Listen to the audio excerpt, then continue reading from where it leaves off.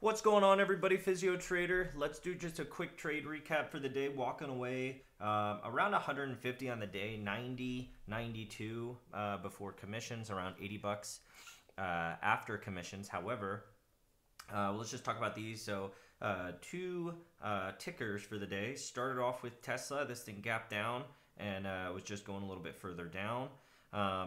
Started off with a short play. Let me see if I can kind of just make this a little more desirable to look at.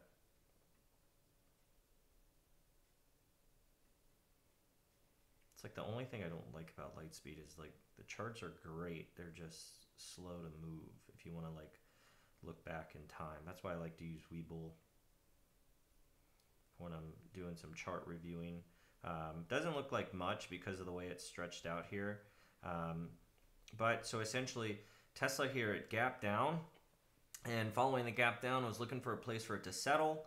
And then I found some strength coming into VWAP. And then on the turn of VWAP, this is 2 minute, or no, this is a 1 minute. And I actually just, I got filled. I think I put my order in at 659. And I got filled pretty low. I mean, this thing just fell quick, which was kind of disappointing. It did bounce against me. I was looking for, my stop was going to be above 681.30. Never hit that.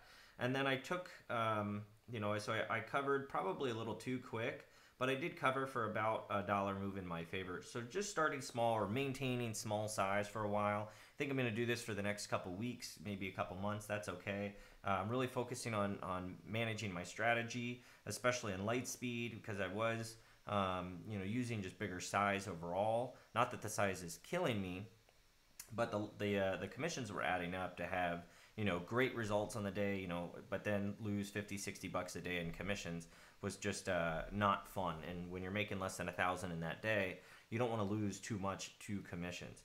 And also, I'm spending a lot of my time focusing on options. Now, I don't do any options, or at least at this time, with Lightspeed. That's on the menu. I think I will do it eventually, just because I love how fast and responsive Lightspeed is. Now, with that said, turned it over to Neo, and so started off with Neo. I was buying. I thought that we were going to have some bottoming out here. The SPY was helping me, and then this thing just kept going down. Took a small loss. Took just a started off with 100 shares. I wasn't too confident in it, and I'm glad I started off with a small position size. My traditional opening allotment with Neo is always around 400. Actually, most of my size is just a 400 starting position. But it didn't go my way, and so this $11 loss would have been, just under 50. So not mad about that at all. We had some strength, and then I shorted it again for 200 at that point, and then scaled out, and then I got stopped out for the last 50 right here. So I was in the process of moving this down. It did beat up, and then it finally fell back down, and I don't really know what else Neo did after that. So, so there. It went down a little bit, and then it came back up. Was out there treating a couple patients. Well, that's interesting. It's a nice looking candle day. So I was actually getting ready to open up the chart to do this little trade cap, this recap video, and then I started to see all this downward push, and decided, hey, you know what? Let's do a small trade. So as you can see here, just did these trades not too long ago. As you can see, I got terrible entries, but I was looking for a bounce. I thought that this line right here around 642.45 was going to hold. It did not, and then I was just lowering dollar cost averaging down because my stop was actually 640. Then I finally got some strength. Volume's kind of slowing down on me, so I wasn't too happy about that. But now we've got ourselves a big grandma number here, and it just goes right through it. So very nice. Very, very nice. Oh, this is beautiful. Beautiful. So beautiful, I actually do want to trade it.